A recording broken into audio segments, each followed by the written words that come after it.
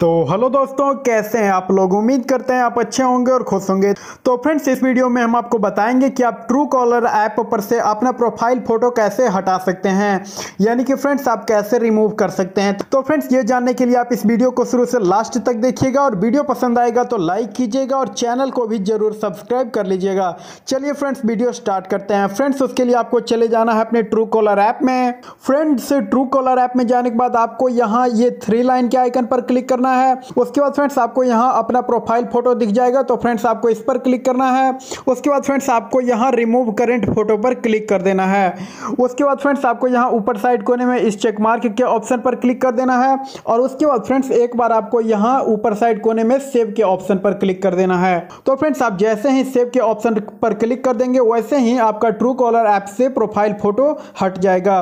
तो फ्रेंड्स आप देख सकते हैं मेरा प्रोफाइल फोटो हट चुका है। तो फ्रेंड्स इसी तरीके से आप ट्रू कॉलर ऐप पर अपना प्रोफाइल फोटो हटा सकते हैं। तो फ्रेंड्स उम्मीद करते हैं वीडियो आपको पसंद आएगा।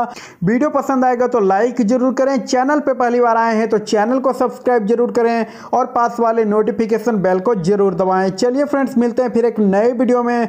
तब तक के लिए bye bye, you take care.